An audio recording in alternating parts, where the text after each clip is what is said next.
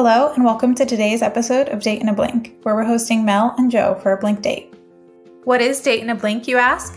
It's a 10-minute audio-only blind speed date experience. It's also a bit of a social experiment designed to move people beyond looks-based assumptions, curated profiles, and marathon messaging. We at The Blink Date want dating to be fun and inspiring for blinkers and hope this podcast inspires you to try new ways of meeting people and dating. Will our hand-picked matches find love on these Blink dates? Or will they say goodbye to each other after 10 minutes and never look back? If you're new here, we're so happy you could join us. If you're a regular, we're so glad you've returned. Before we jump into today's Blink date, here's a quick word from our sponsors. If you haven't heard about Anchor, it's the easiest way to make a podcast. Let me explain a bit. It's totally free, and Anchor will distribute the podcast for you so it can be heard on Spotify, Apple Podcasts, and lots of other podcasting platforms. Not only that, but it has creation tools that allow you to record and edit your podcast right from your phone or computer. It also lets you make money from your podcast with no minimum listenership. It's everything you need to make your podcast in one place. Download the free Anchor app or go to anchor.fm to get started. We are here on Date in a Blink today with Joe and Mel. I'm going to let you two dive in, but in case it's helpful to get the conversation started, I'm going to leave you with this question. When you travel, do you prefer to plan the trip out in advance, or do you prefer to arrive and figure out what to do day to day? Cool. Well, nice to meet you. Nice to meet you, Joe. Yeah, I'll let you. So I am like the worst person to travel with, according to my friends, because I don't like. I'm fine with planning before, but like not planning our entire trip. Like, let's hit 5 or 6 things, and then let the rest of the trip be what the rest of the trip's going to be.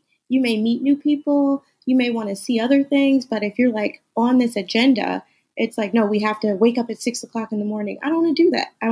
This is vacation. I want to wake up when I wake up. I want to eat breakfast, maybe have a mimosa, like whatever I decide to do, and then say, okay, I guess we'll go see that thing at 2 o'clock in the afternoon. Or we may not. Like, let's keep it loose.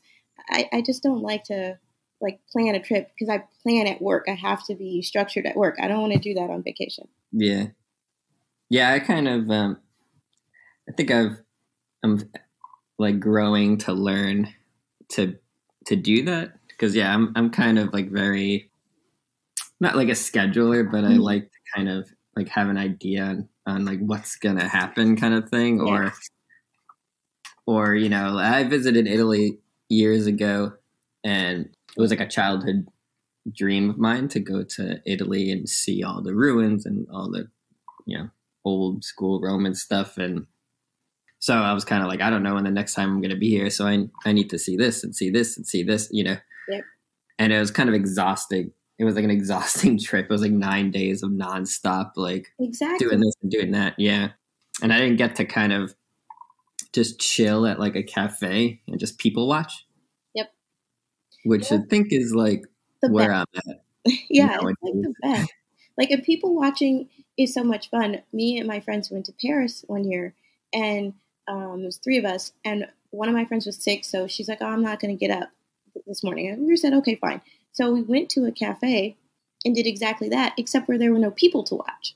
And we were confused because we were up and we were like, where are all the people? And the waiter was like, people in Paris don't get up early. And I was like, and we were like, it's 8:30, like in the morning, not like 6 o'clock. You're like, no, people won't start coming in here until maybe 11. We were like, really? He's like, yeah, y'all sit here and we'll show you. And we sat there and we saw like maybe a couple people trickling across the window, and it was like 10:45, and then like people started coming in, and he kind of winked over at us like, you see what I'm saying? It was like we were up every day before Paris. It was like, this is weird, but they stayed up until 4 a.m. We didn't. Yeah, that's like they have Europeans in general just have a way more relaxed sense. I feel like Americans are so stressed and so, We're so stressed. They're so not used to it. Like, the one cafe that I did just kind of like get to sit at in Rome and just like relax. Like, we saw, I think I saw like the waiter maybe once or twice. Yep. Like they just And, it's like, we're so used to, like kind of hurry up, sit down and kind of leave type thing that wasn't used to them just literally like letting me be and like chill. Like, and it was so weird. It was like parts of me were getting annoyed. I was like, where's this guy? But then I was kind of like, all right, I guess whatever. They don't want to like turn the table. It's fine. Yeah. So it's interesting. Yeah. As you get a little older, you kind of, start appreciating more of just like slowing it down, and just enjoying things. Slowing it down is good. I think COVID taught everyone to take a beat.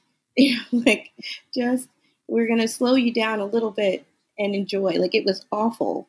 What's like the one thing that I guess you reflected on like over this time, like of kind of slowing down and like? Yeah, it kind of solidified my I don't like get lonely.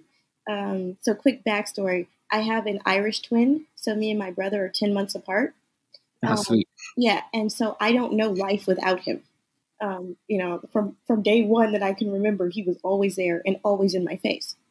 So I kind of cherished as a kid those times when, like, if I would be sick home and he had to go to school, it was like, I'm by myself. My mom's let me take a nap. Like it was quiet.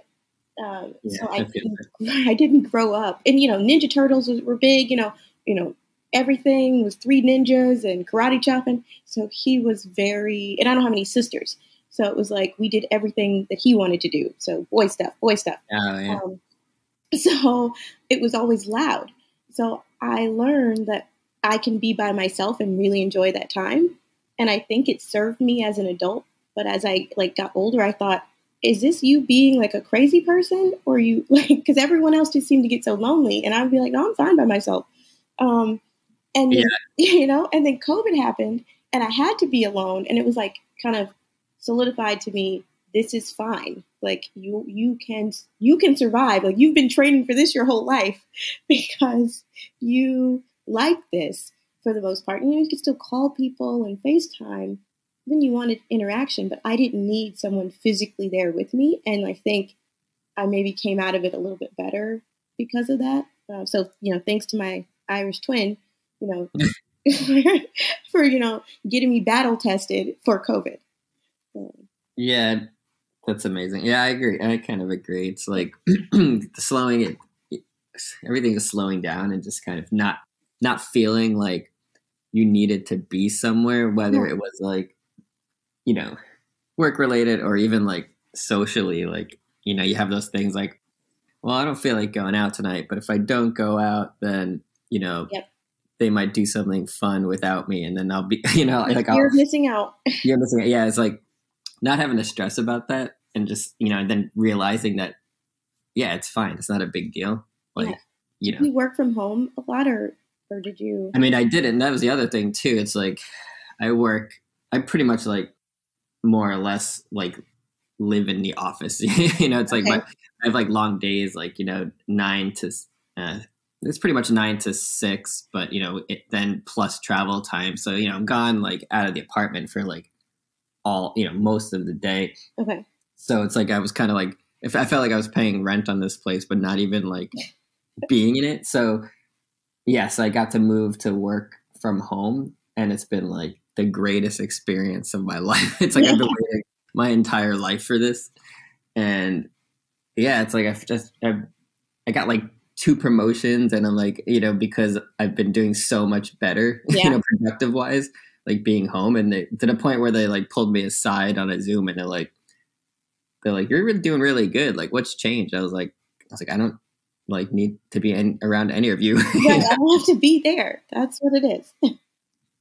Yeah. So hopefully, what about you? Have you been able to work?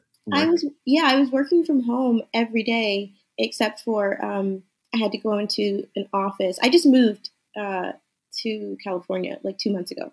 So before I was in Michigan and I had to drive like 100 miles to my work site like every 2 weeks for like 2 days. But other than that, I was at home for, most of the year. And I got a dog. And so now she's a COVID dog. So she doesn't understand now that I'm here, I'm going to work 3 days a week. She's so confused. And so I take her to daycare and that like kind of helps like her like not be like anxious about me being away.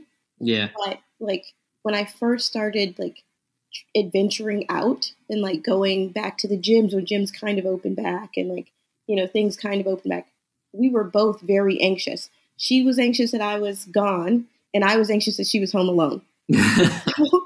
So it was like we had to get used to being back in society. And by we, I mean me, because she was 7 weeks old during COVID. You know, she doesn't know anything. She didn't know about like, I go to work, I do things. So now I pay an exorbitant amount for daycare for both of us to keep her from being anxious and for me to not feel bad about her being home alone. So it works out, but I think, you know, pluses and minuses of COVID. Yeah, that's the one thing I'm not looking forward to if I have to go back. Because I have a dog too. He's a senior dog. He's like over 12. Okay. And, you know, he's starting to slow down. So being able to like be around him for this past year has been like probably great for him and me, because he's like just chill and everything, just spend time with me. So I'm starting to get a little kind of anxious about going back and leaving him and getting a walker or bring him to daycare, because daycare is like, he used to go a lot when he was younger, but he's old now, so you can't really like you know, so daycare's for younger dogs. It's not. Yeah, so I don't know. I mean, if you know, I think they have like, you know, if they have older dogs there, they like separate them and keep them around more humans than dogs or something. But yeah, we'll see. That's like one thing too that's, you know, going to be interesting. At this point in the day, I jumped in to let them know that their date had ended and let them say their farewells. Listening to Joe and Mel chat about traveling and sitting in cafes in Paris and Italy has me feeling some serious wanderlust. I'm usually a plan a trip ahead kind of person, but COVID has definitely taught me to slow down and appreciate the little things. Do you think Joe and Mel will meet up at a cafe to people watch, pups in tow? Tune in to the end of the season to find out. That's all we've got for you today. Shoot us a message on Instagram, Twitter, or Facebook at @TheBlinkDate or @DateInABlink to let us know what you think. If you want to sign up to participate in Date in a Blink, visit our website at www.theblinkdate.com. In the meantime, thanks for joining us for this episode. We hope you enjoyed listening and look forward to talking with you again next time.